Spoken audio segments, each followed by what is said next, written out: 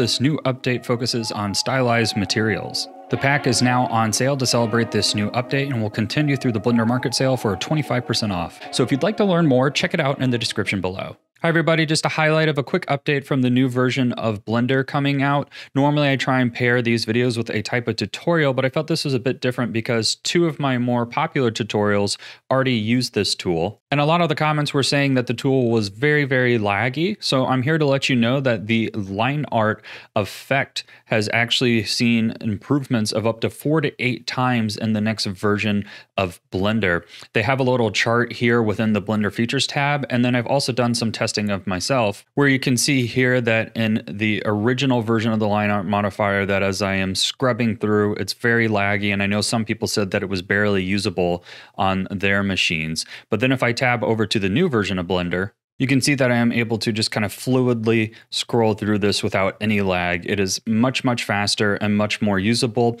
And if you're still struggling to kind of run this in the viewport, they do have the option down here in the modifier to bake the line art, which will make it run much faster and smoother for you as well.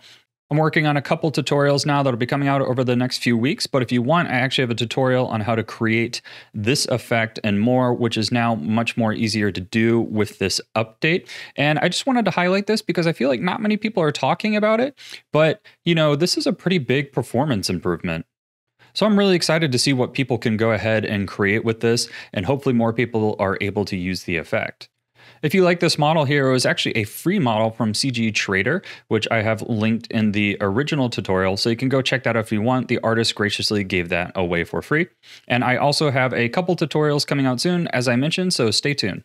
As usual, thank you for watching, and tag me in your creations at Southern Shoddy on Instagram and Twitter so that I can see what you've made. If you're interested in supporting the channel or getting some project files, I do have a Patreon and products that I sell, links in the description below.